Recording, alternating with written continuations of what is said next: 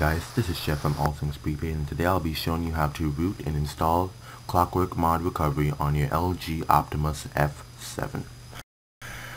Hey guys, I wanted to come back to this video real quick and mention something very important. You have to be running the latest software update for the LG Optimus F7. To make sure that you are doing that, hit the menu button from your home screen, go to System Settings, go all the way down, go to About Phone, and then go to Software Information, and make sure this number and letters are exactly the same as your phone. Make sure it does not say LG 870 ZV4. That it has to say LG 870 ZV5. If it says ZV4 at the end, that means you're not running the latest update, and what you need to do is go to System Updates, and then go to Update Firmware until you get it. Even if it says there's no update available, trust me, there is one. Keep trying until you get it. But if your phone is already on this version and it says ZV5 at the end, you can go ahead and continue with the video. Alright. Okay, so first of all, there's 3 links in the description. You want to go ahead and download those 3 files onto your phone right now. And when you download those 3 files, you'll get this in your downloads menu. Once you have these 3 files and they look like this, to make sure that you can go ahead and install the APKs, you want to go to Settings, Security, and make sure Unknown Sources are checked. Once that's checked, go back to your downloads, and then first we were going to root the device. So you want to click on Framaroot.apk, and we're going to wait for the system to scan the APK. Make sure it's doesn't have any virus or anything. This might come up. This is normal. Once again, you are rooting your phone, so the phone might find it a little sketchy about this app, but don't worry, it's all safe. We're only here to root your phone and get you on your way. Okay, so once you open that app, and then once you install it and open it, you will see Install Super SU. That will be already checked. Then you want to tap on Gandalf Expert. Once that says Success, Super User and SU binary installed, you have to reboot your device. Click on OK, and then you're gonna go ahead and reboot. You're gonna power off and reboot. Alright guys, the phone has rebooted, and now we are going to go to your app drawer, and you're gonna look to find Super SU. Dismiss that. You're gonna look to find Super SU. It's gonna look like a Superman icon right there. Once you tap on it, you're basically rooted right now, and now we are going to go back to your downloads folder, because now we gotta go ahead and install Clockwork Mod Recovery. So click on this LTE2 VU2 Recovery.apk, and once you install it and open it, you're going to hit Recovery Apply. Once you hit that, the app should ask for super user rights, and you're going to grant it. So anytime now, here we go, we're going to hit Grant. And once that says Success, we're going to go ahead and hit the reboot button. Your phone will reboot into what we call Init Recovery. Once your phone is booted into Init Recovery, go ahead and pick this up. You want to navigate to, you're going to go ahead and use the volume down and volume up button to scroll up and down, and you're going to use your power button to select. So we're going to go to Install Zip from SD card.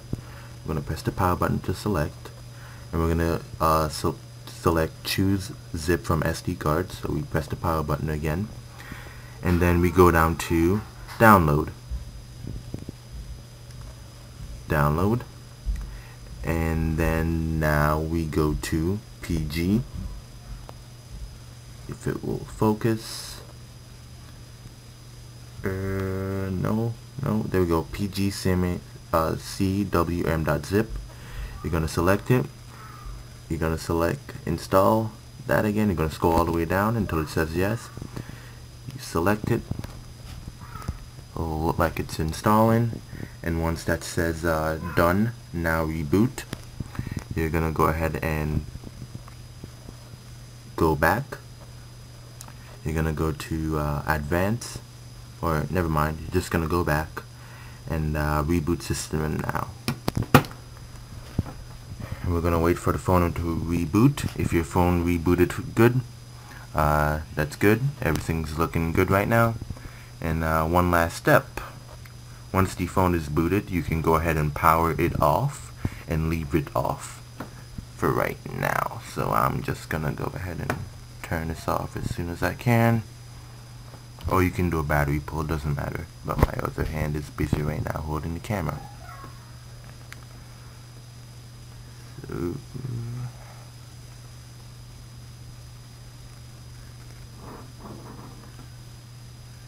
power off.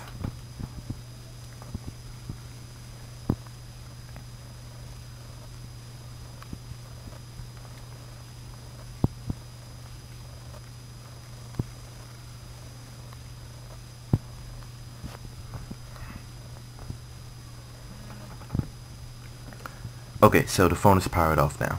So to boot into Clockwork Mod Recovery, we're going to do some hands-on work, and we're going to be pressing a combination of buttons in order to boot into that special screen.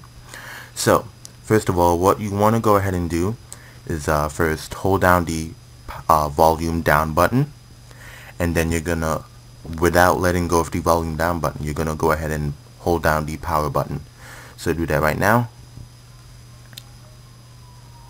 Once you see the screen, keep holding it, keep holding it, keep holding it, and then you'll see this screen. If you haven't seen this screen and it's going to the Boost Mobile boot logo, then you've done something wrong. Try again.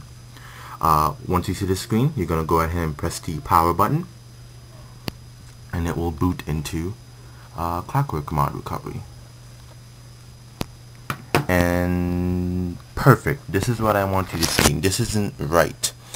Sometimes it might take you a few attempts. You might get this bug. This is a bug where it just doesn't boot into Clockwork Mod Recovery, and it's going to take you a few times to get it right. So I'm going to do a battery pull. If you got that screen, I'm going to do a battery pull, then put the phone back on, and then we're going to try again. It will eventually work. That's just one of the bugs of Clockwork Mod Recovery. Don't worry, it won't screw up your phone. Just follow as I say and you'll be fine. So we're back at the screen again. I'm going to go ahead and press the power key.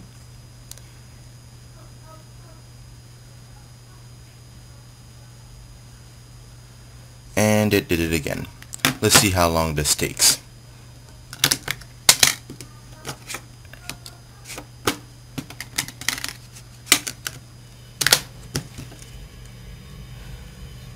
Okay, third attempt.